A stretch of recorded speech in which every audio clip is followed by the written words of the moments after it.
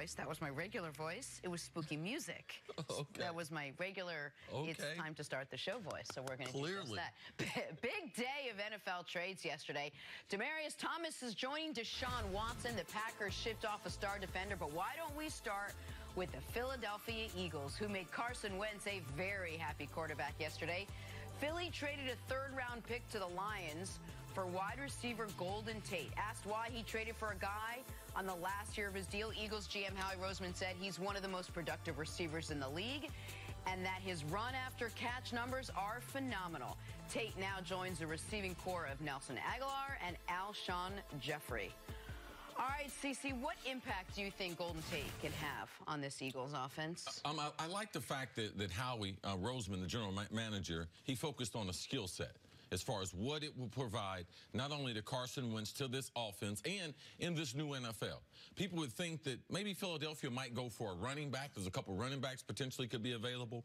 Why don't they trade for them? If you can't get a running back or you're happy with your running backs, you have to get a guy like Golden Tate, a guy who can play in space, a guy can play in the slot. He's also played outside. He is not just a short area quickness guy. He's not only limited to the slot. He has deep speed, so he's not a possession receiver. To me, he's one of the guys I like watching play because he's developed.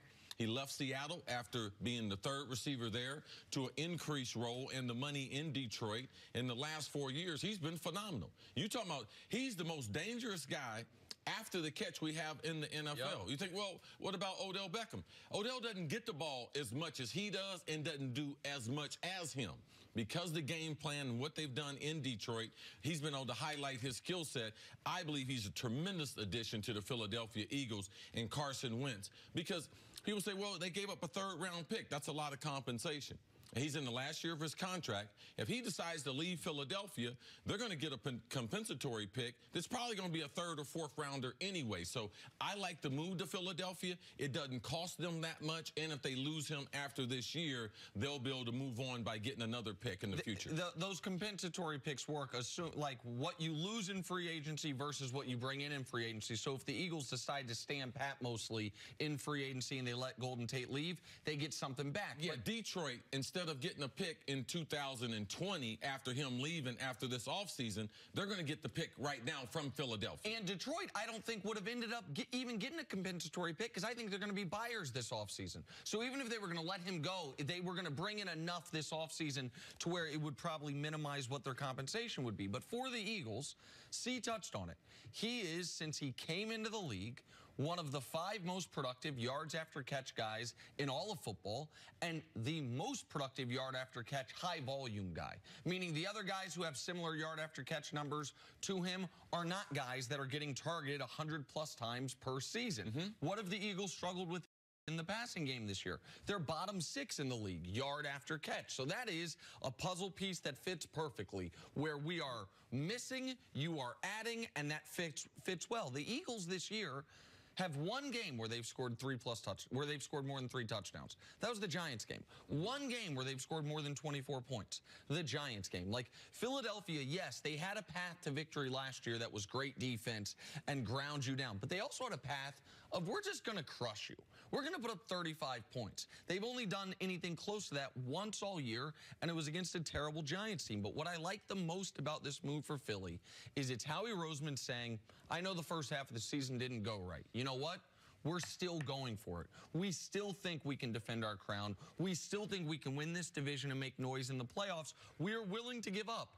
But the 85th pick of the draft for maybe only 8 games and a playoff run of Golden Tate, it's worth it to us because it's a shot in the arm. And maybe for the guys in the locker room, it reminds them, man, last year we did it with Jay Ajayi, and that helped us win a Super Bowl. Very aggressive, this year, maybe we do it with Golden Tate and helps us get close or get back to it. All right, before we get to how far the Eagles can go with Golden Tate, you talk so much, CeCe, about this, about offenses looking very much like the starting 5 on a basketball team. So tell me what Golden Tate does, what position he would basically play between Aguilar and Alshon Jeffrey. Okay, let's see. Alshon Jeffrey right now is their best receiver, and Zach Ertz is the tight end is very, very good. So if we're going to start in 5, I would say Alshon Jeffrey is going to be my center. Zach Ertz is going to be my power forward. I believe my scoring going forward is going to be Golden Tate. He's a better run after the catch than Nelson Aguilar, trying to use the backs out of the backfield. That's how you're able to supplement the passing attack. That's how you're able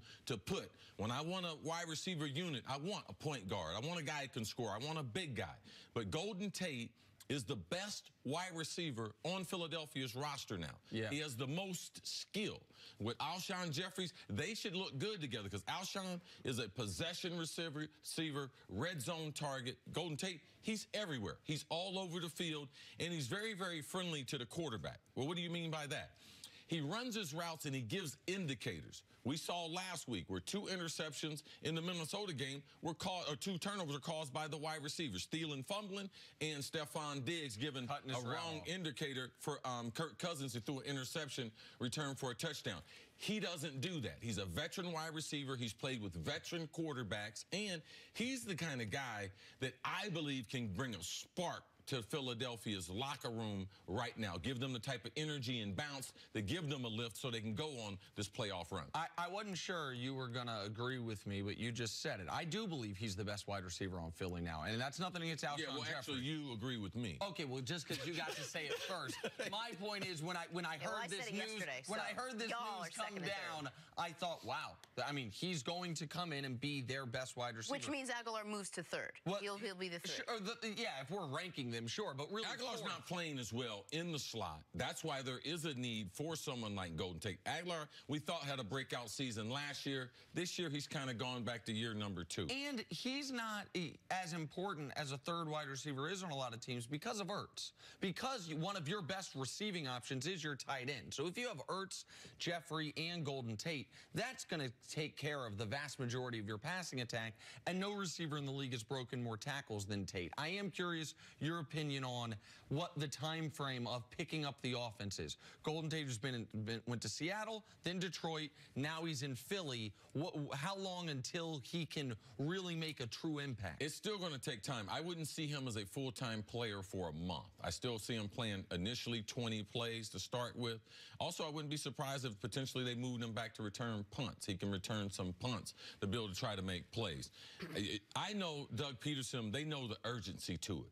So when you have a player that has come from 2 good situations, I look to him to be a smart football player. He's got a high football IQ. So they'll try in the next 2 weeks, how can we get him to play in 20 to 30 plays? And also some of those bubble screens and things like that, they're not real sophisticated. Right. So I think those things can be implemented in week number 1. And Philly, by the way, on a bye this week coming off the London game, so you won't have to worry about anything for at least another 12 days. 2nd year in a row, Howie Roseman went out and got aggressive and picked up someone, J.J. last year, and Golden Tate this year.